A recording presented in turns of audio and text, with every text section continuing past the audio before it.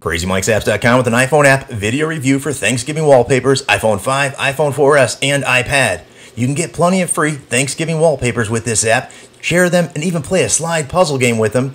But this app has a few glitches you're going to have to deal with while doing so. Once you open the application, you're going to see three categories: popular, random, and new in the top center. Bottom, you can get the full version. There's ads, and there's arrows in the bottom left and right to take you to the left and right. And you can swipe.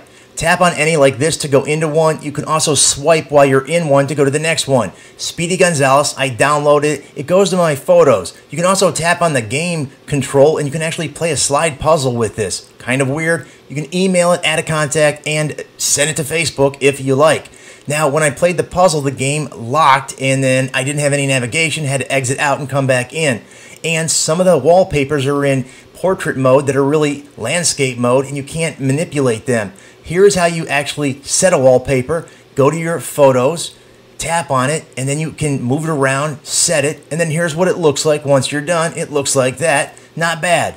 Here's an example of the puzzle. This is the basic puzzle, and listen. Superb performance. You're going to get a little bit of an unexpected accolade afterwards. Now here's the fail with the landscape wallpapers. Now you can actually trick them and go into the editing in your photos and you can make it work. You just have to have a little creativity.